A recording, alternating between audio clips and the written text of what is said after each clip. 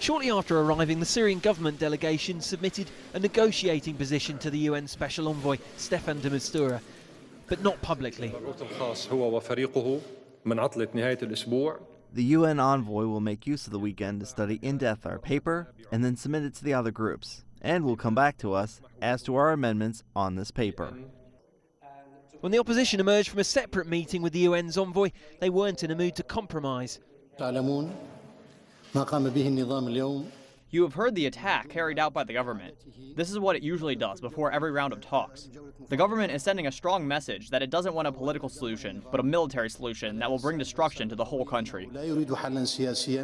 Syria's main opposition actually went into some detail about what it wanted a transitional body to look like. But one of the members of its delegation here said that before agreeing on any of those points, it first wanted to settle the future of Bashar al-Assad.